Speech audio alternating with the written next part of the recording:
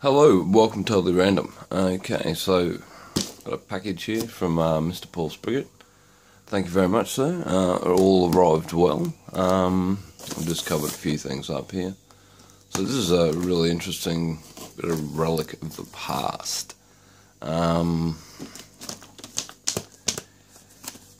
already opened it up and had a peek, so I'll just get into it. But before I do that, the history on this sort of dates back to the 1800s. People used to do ones and twos in the main street. Locks and paid toilets were introduced, and yeah, certain people could and couldn't afford to go to the loo, things like that. So often these things were heavily vandalised, and there was attendance that you could pay money to. So here, without further ado, is a piece of Australiana. Not from the 1800s, obviously, but from the 1970s, I believe. So, about town. We've got fitting hardware here. A nameplate that goes with the lock. Another lock, which will come to, it's a janitor's lock. So, I'll try and lay this out in somewhat order so it makes sense.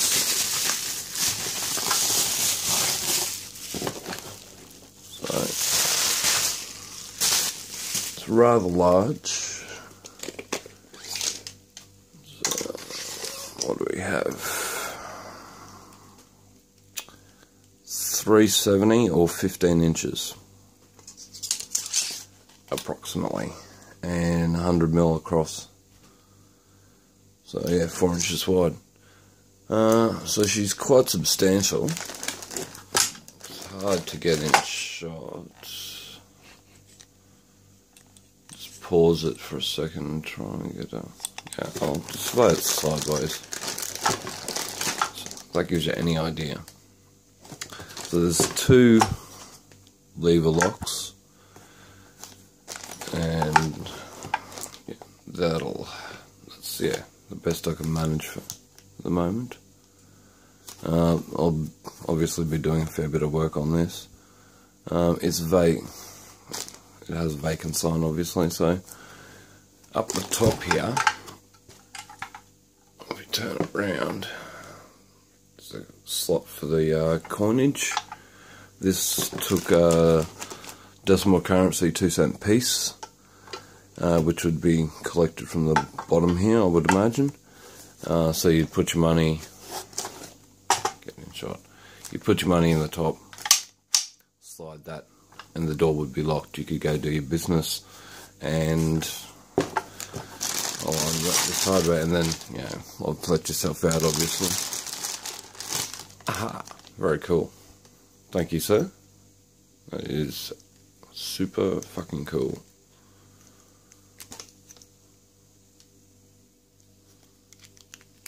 Nice little abloy rim cylinder. And I've already got an idea for what I may do with that.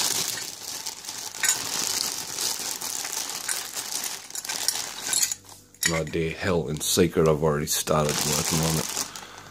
Okay, so that would go like that, I would imagine. Okay, or maybe not. The door has to be able to close, it depends. I'm yet to have a really detailed look, but yeah, that's some of the fitting hardware. For the catch mechanism, pardon. What else we got in here? Okay, so we got it. Oi. Don't need to lose that. So, as you can see, it's rather large, and obviously a handle to let yourself back out. One thing I found interesting, having a look over this, get it right up here where you can see it, is that, I'm not sure, and tell me if I'm right, Paul, whether that's a spring, because it looks a lot like a bobby pin. And I know these things people didn't treat them so nice. So, I don't know, to know that you could replace the spring with a bobby pin, that's really clever. So yeah. And you can see what I mean when it's had a little bit of violence in its life. It was either pushed the door the wrong way or something like that, but that's nothing to be worried about. I think this is really cool and kind of fucking funny in a way too. So, but yeah, there was a huge debate about paid toilets, whether they should be a thing or not, as there are debates over many things. So what else we got in here? There's some envelope blanks, which may or may not go with this lock. However, I have had a look, and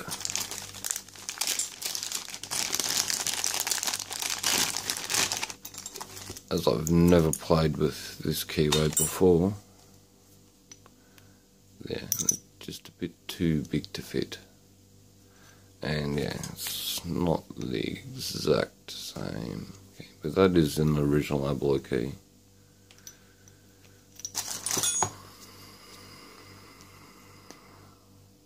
So,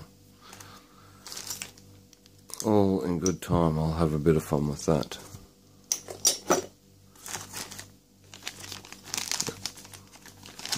In any case, if I come across another J.Hubball, I've got blanks. So, cheers.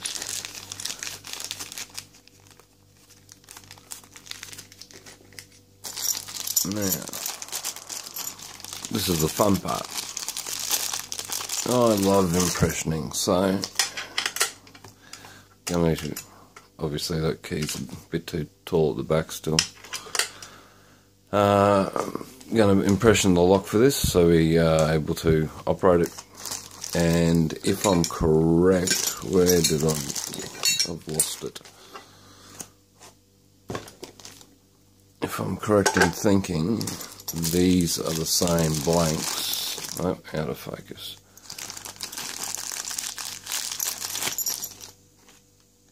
I'll just have to take a fair bit of material off that, because according to the digis,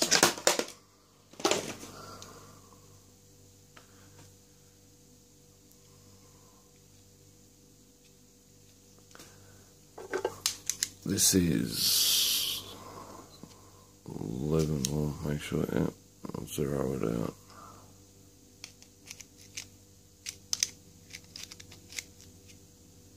.63 or point, yeah, 48. And this guy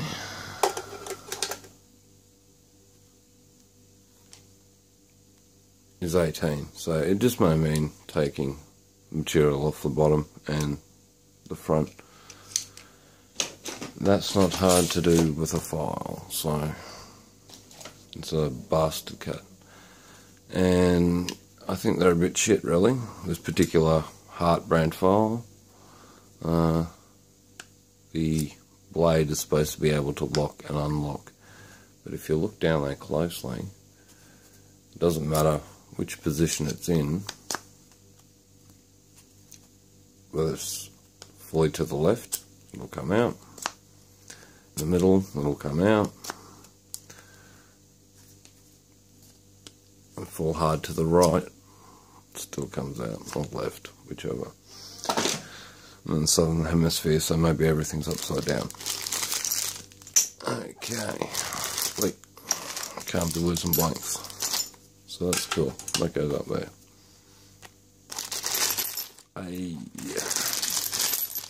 And this is the really cool part of it all. Trying to keep track of everything here. Actually, I like the way that looks, but it'll fall out. So, let's get that out of the way again. Another piece of the fitting hardware for the door. I may mount this actually on a door, but or stationary, so I can play with it. But I think it'd be more interesting if I put it on a door somewhere in the house, even on the dunny. Being a dunny lock, bit comical. And this is really cool. We have here the Australian decimal currency 2-cent piece, left circulation in 1991, came into circulation on the 14th of February 1966. So this one was minted in 1989. So got a few of these, and they would ultimately end up out of shop again. So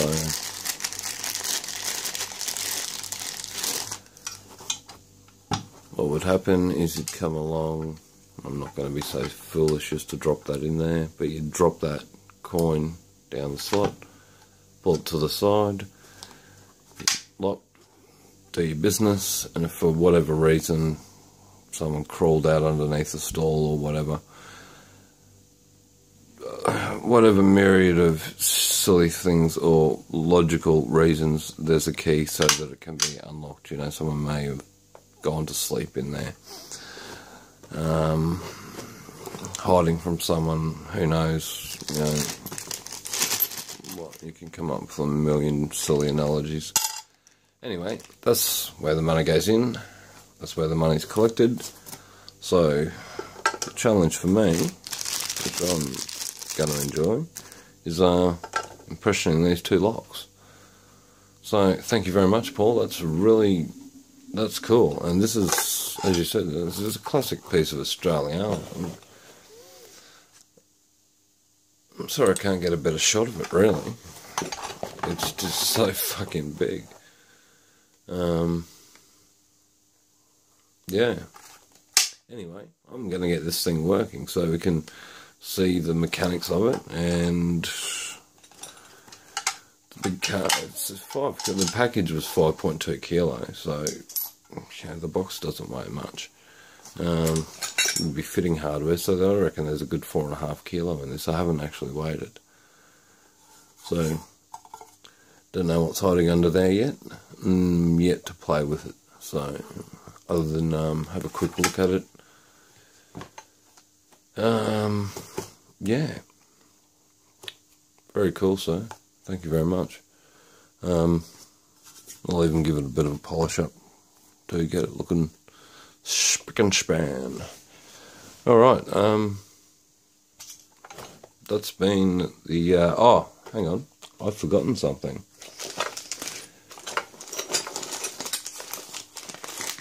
It even came, I should have mentioned this at the beginning.